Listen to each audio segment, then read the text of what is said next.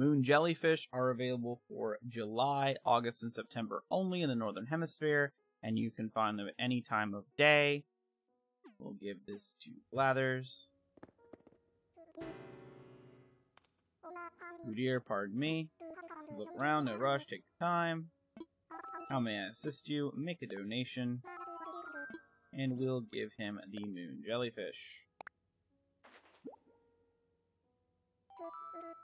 Alright, he knows what it is. Now you might interested in a few fascinating facts. Yes, give me the facts.